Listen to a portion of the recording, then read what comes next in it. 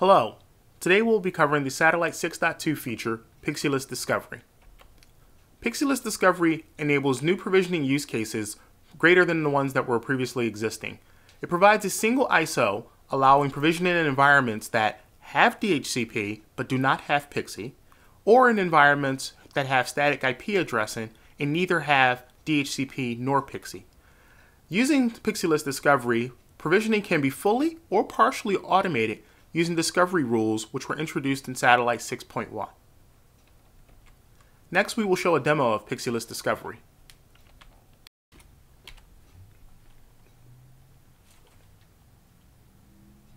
In this demo, we'll be covering the Pixie-Less Discovery feature of Satellite 6.2.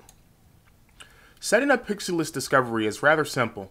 After installing Discovery, we need to configure a subnet so that we can use Pixie-Less Discovery with. We head over to Infrastructure and Subnets. In this example, we'll be using the subnet 172.17.15.0, which will be configured for static IP provisioning. As you can see, we've defined the various parameters of the subnet, including the network address, network mask, gateway address, and DNS server, set the IPAM style to none, and the boot mode to static. In addition, on the Capsules tab, we need to ensure that our satellite or capsule is listed as the Discovery capsule. After that is done, all that is needed is to boot a host from the Discovery ISO. I already have booted a system with the Discovery ISO. We're going to walk through setting up the system to speak to the satellite server for Discovery provisioning. In this example, we'll be using static IPs, so therefore we'll select manual network setup. As you can see, we have one interface, but if you had multiple interfaces, you can configure them here. And now we'll provide the IP address configuration.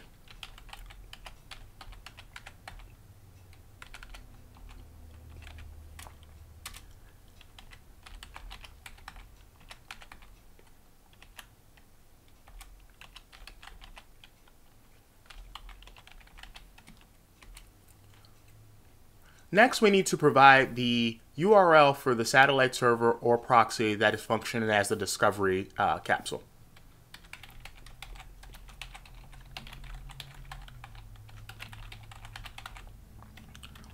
Select Next.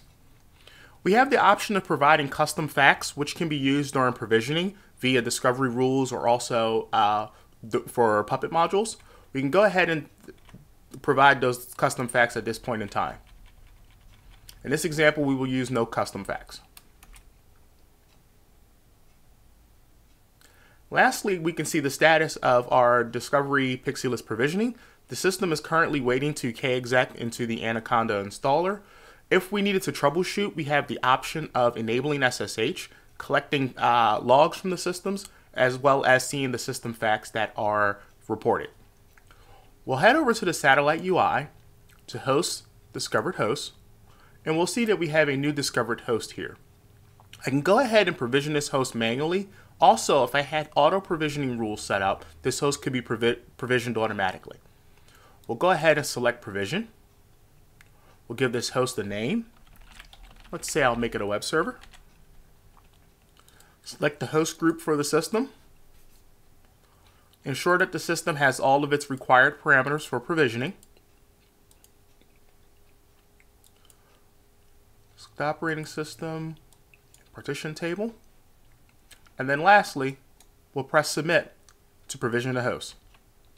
As you can see, after the host is provisioned in the UI, it will immediately kexec into the Anaconda installer and begin its provisioning. This concludes this demo.